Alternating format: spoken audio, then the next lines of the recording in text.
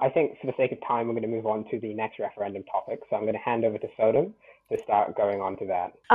We'll start off with the same question of we'll go down the line and just say what you're looking to vote on and why. Shall we start with Golries again? Hey, yeah, this is a subject matter that comes close to my heart.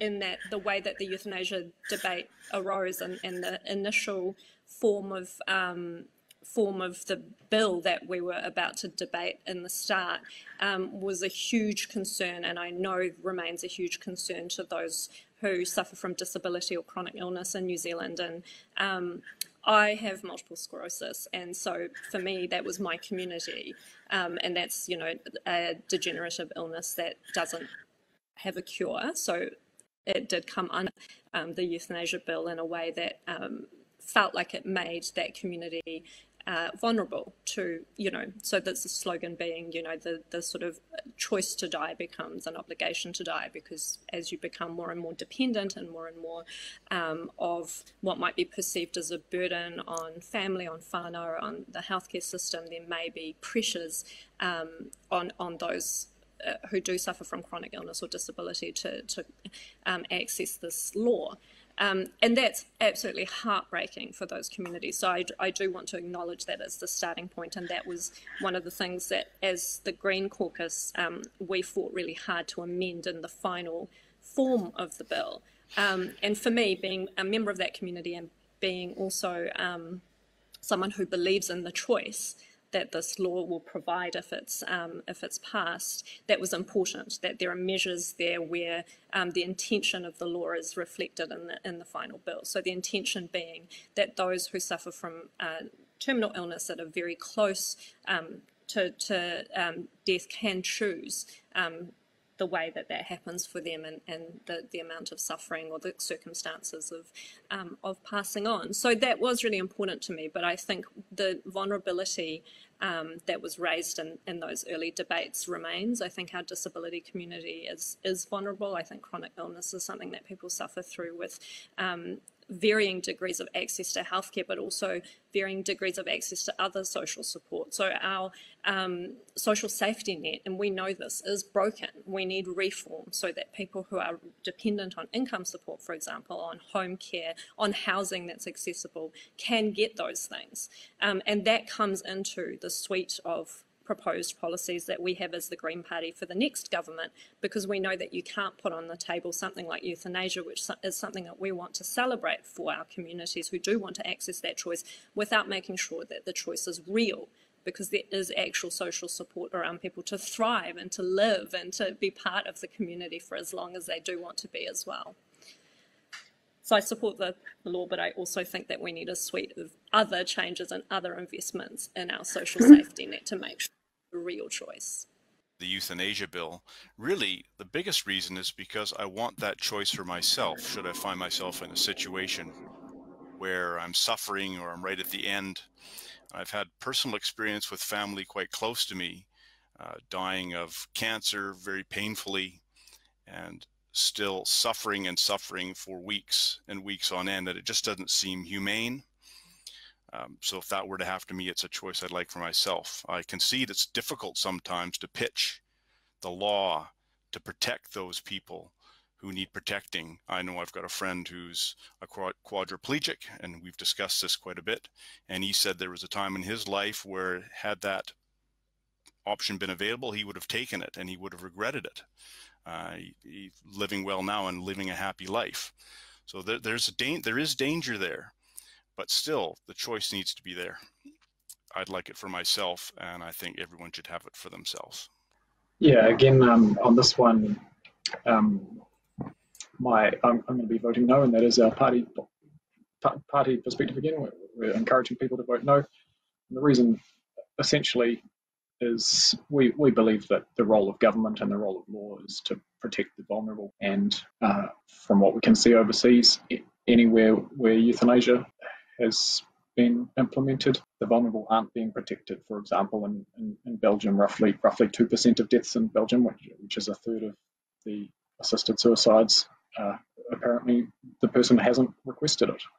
So the system always ends up being abused. But that's ones who haven't requested it. But even the ones who are requesting it, it's very hard to identify whether or not there's coercion. And even if there isn't coercion, just having the option there, like Cliff was saying with his friend, it's very, very common to meet people who, people go through all kinds of hard things in life. And even if you are terminally ill, often when you've got something like that, there'll be depression associated with it. At that point, you probably will want to die. You'll meet lots of people who say that they would have taken the choice to die, but having not had the choice, they say later it would have been the wrong choice, and they're glad they didn't have the choice. So yeah, we think government's role is to protect the vulnerable, and essentially, like, life is sacred from the womb to the tomb.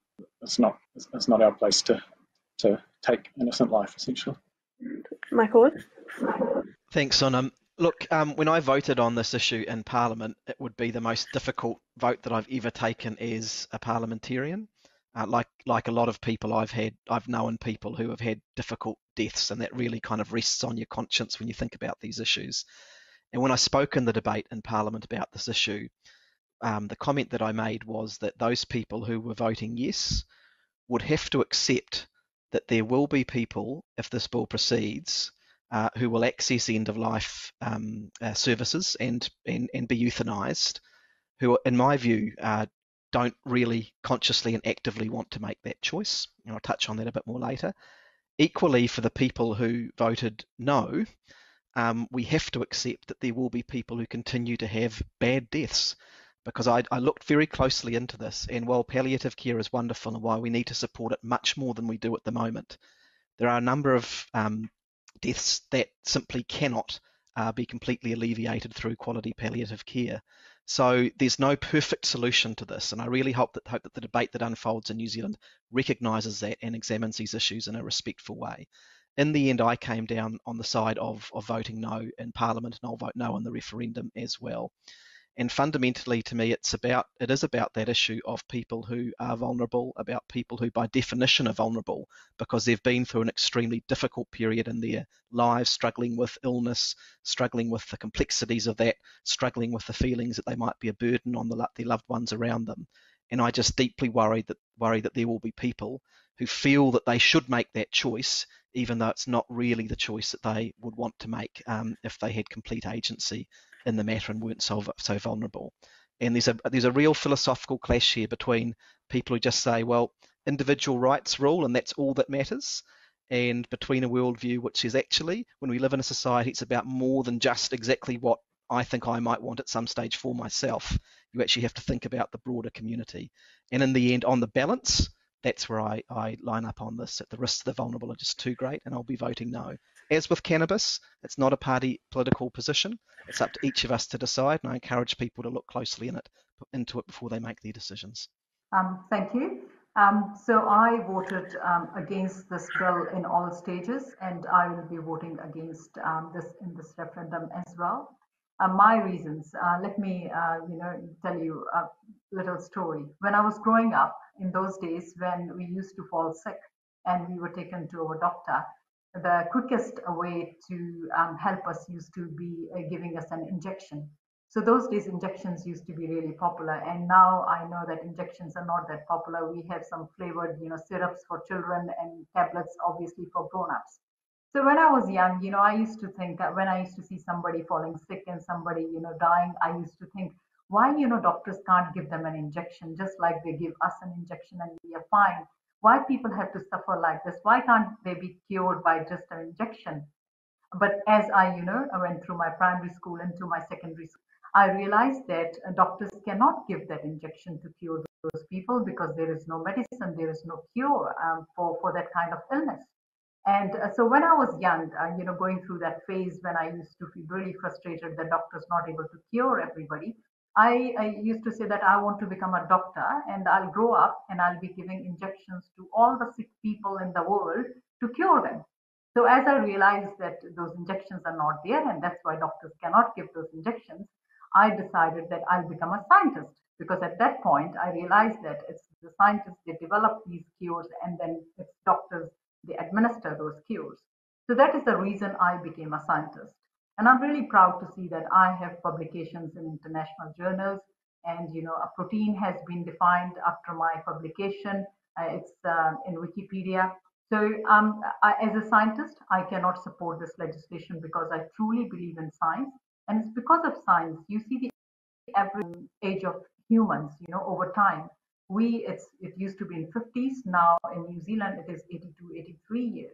And we are able to live up to this age because of, the science, because of the antibiotics, because of the medical care that is available. And I'm very optimistic. We need to invest more in science, more in research and development to support health, more in supporting people that are going through that very difficult phase because of that illness. Of course, palliative care is very important, and I'm not going to say that that is not enough. We can do more in palliative care, and that is where we need to focus, and as well as focus on other ways of providing the dignity that people are looking for. And when this bill was before Parliament, there was a lot of lobbying going on from both sides, because both sides wanted to see that their side actually is the majority. And the first thing that I said to people, those who spoke to me, was that, look, this decision of mine, because I know that for some people it is faith-based, I said to them, look, my decision to vote against this bill is not faith-based. So I'm very open to be convinced. My decision to vote against is science-based, evidence. We've seen in the last 40 to 50 years how we have helped human life, and I believe we will continue to. That's the reason I am going to vote euthanasia, and I have voted against this bill in all stages in Parliament. Thank you. Talking about this referendum, this is an open question for anybody. Do you think the current legislation deals with people who are not making conscious decisions, but are rather being coerced or influenced into making their choice? Look, I'll give my view on that, because I spoke to this. In my view, the legislation does make a genuine attempt to do that. So the legislation went through a substantial select committee process. It does have quite a lot of controls. It requires multiple points at which consent is given. It requires multiple medical professionals to be involved. So I do think there's been a genuine attempt to do that. My concern is just that no system is perfect. And I've been there with people at the very end of their lives when they feel like they're a burden, and I just worry that in a very selfless way, there will be some people at that point of their lives who make the decision not on the basis of what they really want, but on the basis of what others might want. One of the other unfortunate things that I see in my role as a Member of Parliament is the scale of elder abuse in our community, and in the ways in which vulnerable elderly people who more often than not will have some of the chronic conditions and life-threatening conditions that qualify, are manipulated and abused by some of the people they should be able to trust the most. So in my view, even with a bill that's well constructed, there will be some cases that slip through. And in the end, with this bill, it's not like the consequence of a regulatory failure is that someone has to pay a bit more tax or something's a bit inconvenient. The consequence is that someone potentially loses their life who shouldn't. And again, that's why for me it's a very high threshold before I could agree to this. And I just knowing human nature and having some of those concerns, I can't quite get there in terms of supporting it. Does anyone have a response to that? I saw one from Alistair. Michael was just saying that essentially that it was a reasonably well constructed bill with quite good safeguards, or attempts at safeguards. But on the face of it, looking at a lot of the amendments to the bill that the MPs voted against, it doesn't seem like that is the case. And I mean, some of the organisations that have brought in people from overseas and comparing with legislation overseas, it doesn't seem. It seems like, well, we'd say it's a bad idea, but we'd also say it doesn't seem like a good implementation. They could have built in a lot more safeguards than they have. My friend who's against the bill told me, this is a quadriplegic friend of mine, he said that the cool down period isn't long enough. So in that respect, he feels that the legislation could be improved, or, well, he's against it anyways. But one of the problems with the legislation, he feels that the cool down period isn't enough. But I'm for the bill. I'd like to ask Michael why he thinks he has the right to decide for other people how and when they die. Well, all of us here are running for Parliament, and that means that all of us are putting forward ultimately ourselves to make decisions that will affect the lives of all of our fellow New Zealanders. That's the job that we're running for. And what we face in terms of this issue is a significant legislative and ethical debate. And as I said before, there's a question of how you conceive of rights in our society. And you can conceive of rights as purely being an individual matter, that you should always, absolutely to the exclusion of anything else, maximise the rights of each of us as an individual. And I think to a large degree that's quite a good thing. But my own faith and political and worldview tells me that actually you have to balance that against the rights of the society and the community that you live within. And as I've explained in the course of this debate, my concern is that the rights of some who are vulnerable might in fact be compromised if you put a piece of legislation through that puts in place end-of-life processes that those people might not actually have the agency to be able to make their own decision. I worry a little bit, if I can expand on that this is potentially quite a good bill for confident middle-class people who know how to navigate their way through complex regulatory and health systems. But I really worry about the vulnerable people, the people who are older, the people who aren't so confident in speaking up for themselves, people with other vulnerabilities that they won't be able to make a genuine choice in all cases. I acknowledge it's a difficult debate, but I land on that side of it.